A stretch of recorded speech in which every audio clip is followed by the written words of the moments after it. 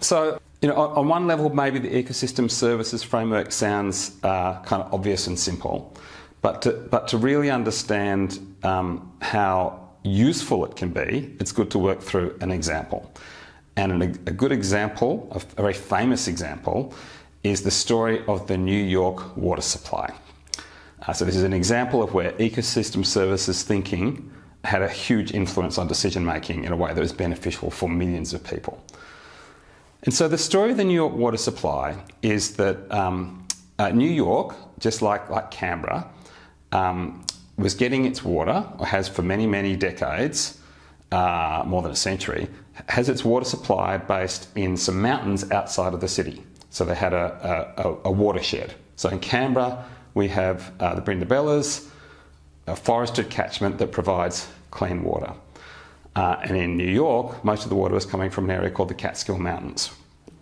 Actually, it's an area I've visited quite a few times because I have family connections there, and it is a beautiful landscape.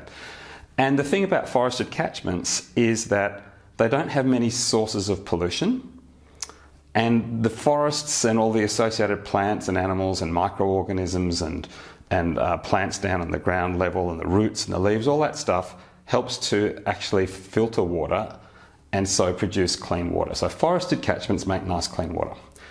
But what was happening in New York over time was that the Catskill Mountains area that was the water supply for the city was slowly but surely being changed.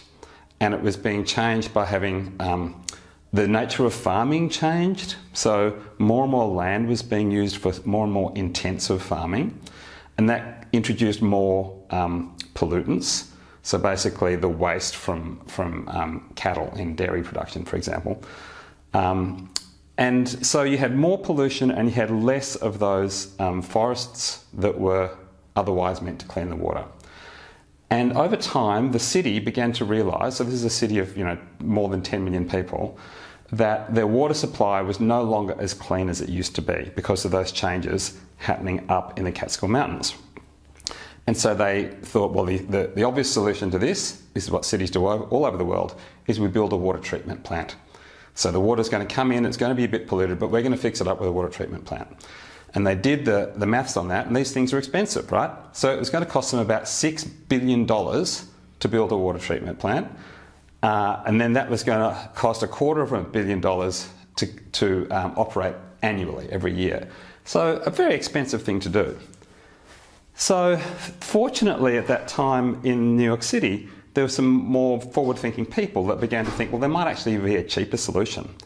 So this really is not just about what do we like to do, but what's actually the cheapest and best solution.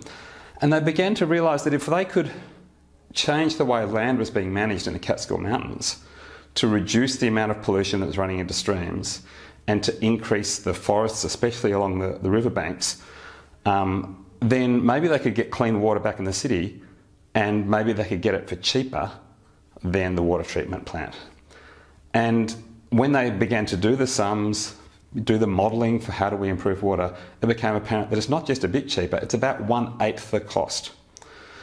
And not only that, as well as being cheaper, it's nicer. So there's a benefit to the people of New York City because they have this beautiful environment. It's still a very beautiful environment that people like to visit, and it has all of these recreational values for the people of New York City. In the same way that Canberrans have the recreational values of the Brindabellas, providing water for us and also providing beautiful places to visit. So they had that, and then the people that were living in that landscape actually benefited because they were getting money. The city was sending money to that region for better land management. That was helping farmers, and it was actually allowing farmers to put in infrastructure on their farms in a way that was helping their farming. So it was one of these win-win scenarios that we always like to find in the world. And that's one of the exciting things about ecosystem services thinking is if you get it right, then you find opportunities that are helpful to people that cost less money. So the people of New York don't have to pay as many rates, and then the people up in the Catskills Mountains have actually got some infrastructure being provided to them for their livelihoods, and we're then left with a nicer environment to live in.